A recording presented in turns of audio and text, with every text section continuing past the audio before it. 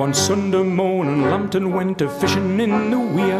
He catched a fish. Hi, I'm Dr. Müge Satar from Newcastle University, and I'm the project lead for the ENACT project co-funded by the European Union. In this project, we produced a free web app which helps anyone in the world create their own cultural activities in their own languages.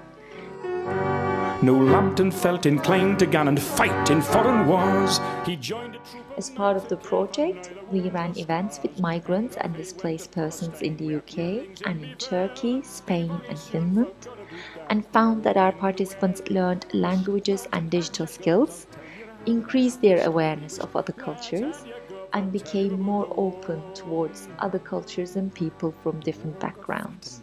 It growed an awful size. It had a great big head and great big teeth and great big goggle eyes. We are particularly excited to be part of this year's Refugee Week events at the Great North Museum and to provide a space for children and families from diverse communities in Newcastle to learn more about the local Geordie accent and the Lambton worm story. Would often feed on lambs and calves and sheep and swally little bairns alive when they laid.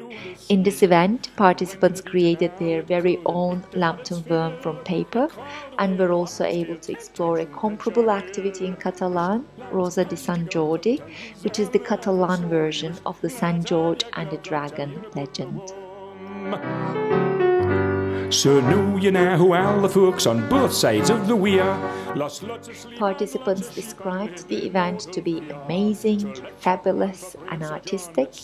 They said they learned new words and felt closer to other languages and cultures. They also made lovely connections to legendary monster stories from their own backgrounds, such as Ali Baba, the Loch Ness Monster and the mythical creature of Bahamut from ancient Arabia.